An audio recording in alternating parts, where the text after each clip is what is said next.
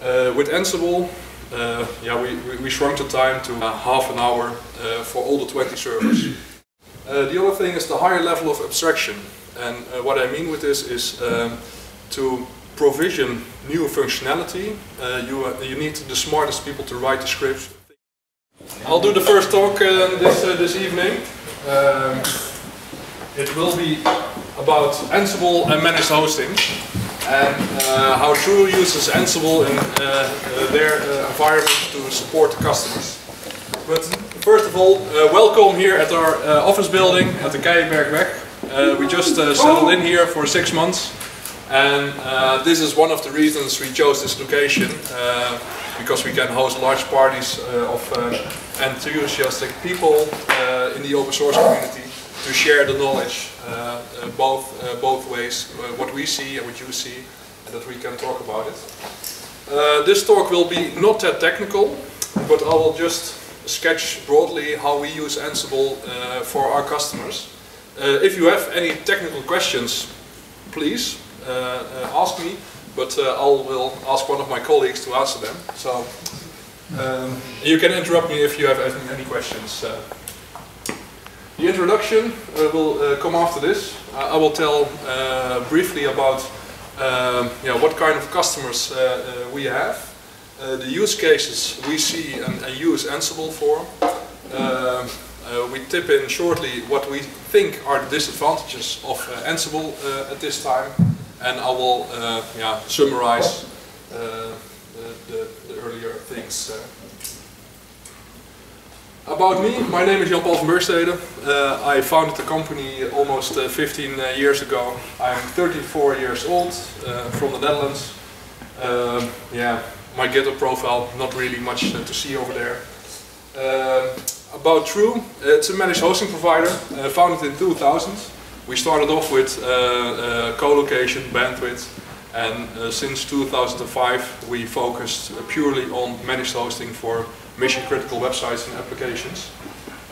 Since then we grew a bit, currently approximately 40 employees. Our customers are highly dependent on their online presence. Web applications are responsible for one or more core processes in their organization. 70% of the platforms consist of 6 to 10 servers, so that's more or less the size of a typical customer environment. Each platform is custom built and has unique configurations, so everything is more or less tailor-made. It consists about the same building blocks, but each building block is really tailored to the customer's needs. Our customers rely and choose for us because of the vast knowledge we have about hosting websites and web applications and the best practices we use for it. The use cases we have for Ansible are our own virtualization infrastructure. In 2009 we choose to build our own infrastructure for it based on KVM and some tools on the Linux command line interface, and wrote a nice management interface over it. The other use case for Ansible are resellable end-user environments. It's more or less where the customer has a concept, and for each installed customer he needs a specific amount of service with the configuration. For example, hosted VoIP offerings. And the other use case is scaling, where an application or a website has to grow and shrink when the load is increasing or decreasing. A nice example we have for this is a fireworks distributor that does nothing 11 months in a year, and then in the last month of the year then it goes very fast, very quickly, because everybody has to order their stock. If we zoom in on the virtualization infrastructure, it's used for hardware servers. And I think most of the time Ansible will be used to roll out virtual servers, but we use it in this case for hardware servers. We have multiple versions of the platform itself, because we made also iterations on the platform from lessons learned. So currently we have 3 versions of the virtualization platform. that we manage from out Ansible. And if you have a virtualization platform, it's very important that the configuration and everything is consistent across every server, because if you move a VM, you should be able to trust that it's going to work as well on the old host as it's on the new host.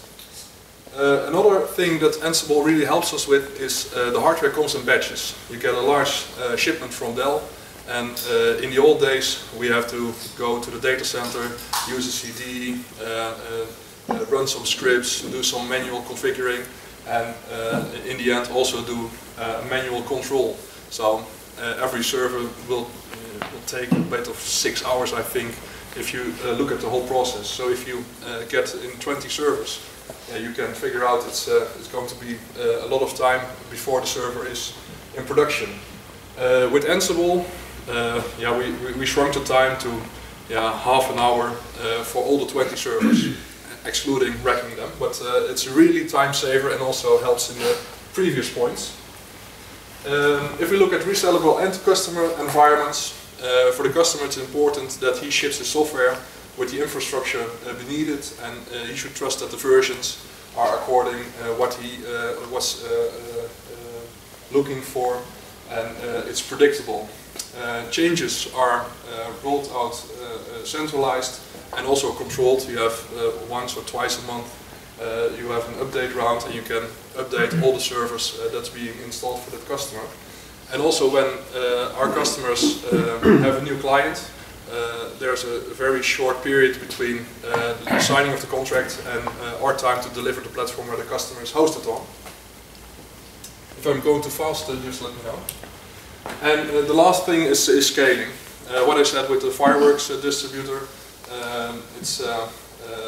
in that case you can see the load coming, but sometimes you don't see the load coming. For example, if you have a marketing campaign, it's always last minute.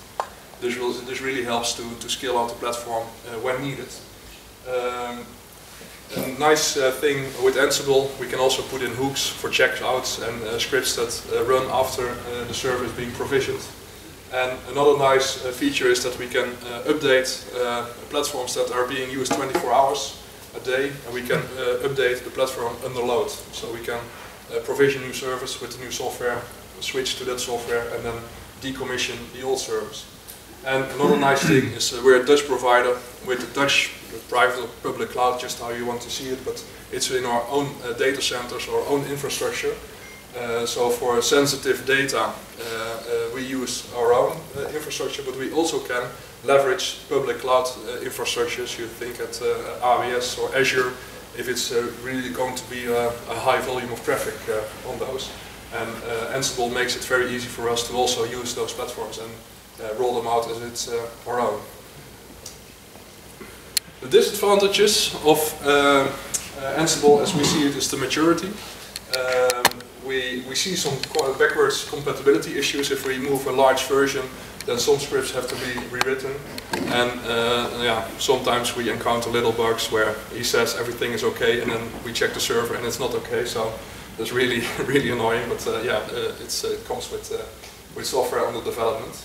The other thing is the higher level of abstraction, and what I mean with this is to provision new functionality, you need the smartest people to write the scripts, think everything through, and on the other side you have people using the scripts, and there's something in between. And with that level of abstraction, you can lose some knowledge on one part and be very reliant on knowledge on the other part. So that can be a bit a disadvantage. Not all our customers have a DTAP environment, so when rolling out a change, sometimes it's a bit scary, but it's more or less the customer's risk at that point. But we encourage customers to at least have an acceptance street that's representative of the production environment, but if they don't have it, Ansible is going to be a bit risky. And that brings us to the last point: mistakes have big impact. If you write a script and you roll it out on large amount of servers and you missed one thing or one typo, it's going to be replicated to all the servers. So that's, you always have to have 4 eyes or people looking with you to see if everything is going well. Summarizing, The big advantage of Ansible is it's almost like shell scripting. Some say it's even easier.